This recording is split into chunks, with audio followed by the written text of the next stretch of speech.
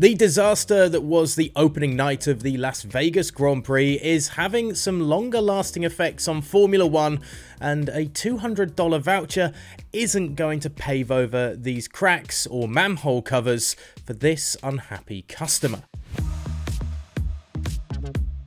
Ferrari are seeking compensation for the costly incident that was suffered by Carlos Sainz during FP1 on the Las Vegas Grand Prix's opening night of action. Sainz's Ferrari ripped a manhole cover off the streets of the city that in turn ripped through his car, destroying his chassis, power unit and battery, and costing the Spanish driver a 10-place grid penalty.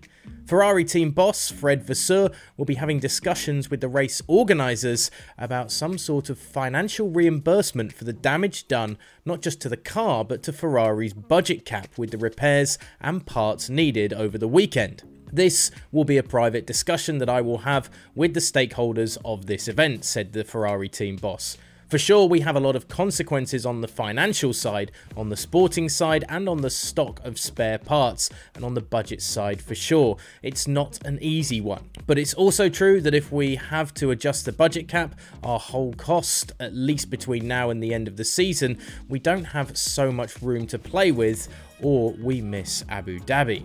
So there is this rumour compiling that perhaps without financial support, the Ferrari drivers will be missing out on the last race of the season in Abu Dhabi, although this could just be a threat to Liberty Media and the Las Vegas race organisers to ensure that they get some sort of financial reimbursement. Either way, Las Vegas has had a huge impact on the constructors' battle for second between Ferrari and Mercedes, with the gap down to just 4 points after the race. But imagine what could have been without that overly harsh grid penalty for Ferrari and Sainz, one they clearly weren't at fault for.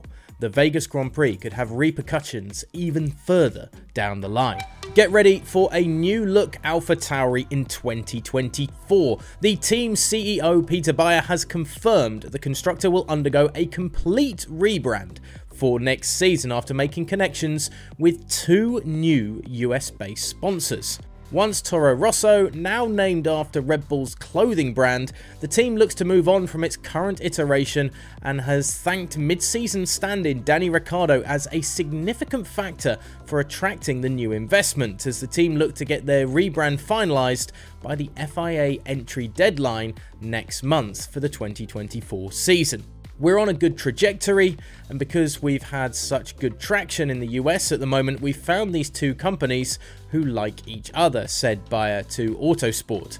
We had a very good meeting with these 2 big new partners, and they understood each other really well. They sort of mingled immediately. We talked about when do we announce it, what do we do, he added, and we said, look, this is what usually happens, and we have the FIA entry form and we have the livery presentation. And then they had ideas. They started brainstorming so much that I got scared, actually.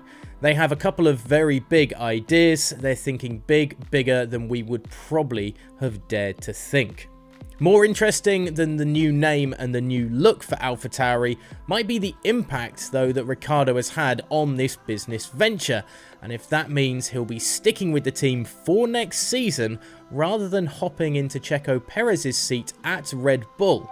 And finally, Mick Schumacher is back racing again, and not on the simulator for Mercedes. No, but it's not in an F1 car either, as the young German has been given the nod by Alpine to become part of their World Endurance Championship team for 2024. Now, Mercedes will still retain the services of Schumacher Jr. as their reserve driver, but it's a chance for the young German to get back behind a racing wheel once again while he waits for a spot in the big leagues, with few chances appearing on the F1 grid for 2024, especially as Williams look like they're going to be keeping Logan Sargeant for 1 more year.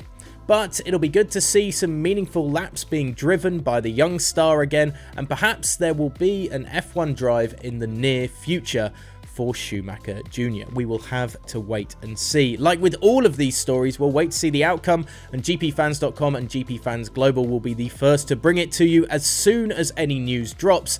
And remember, stick with us by hitting subscribe down below here at the YouTube channel for all of our latest news and feature videos. But now let's move on to Abu Dhabi and the last race of 2023.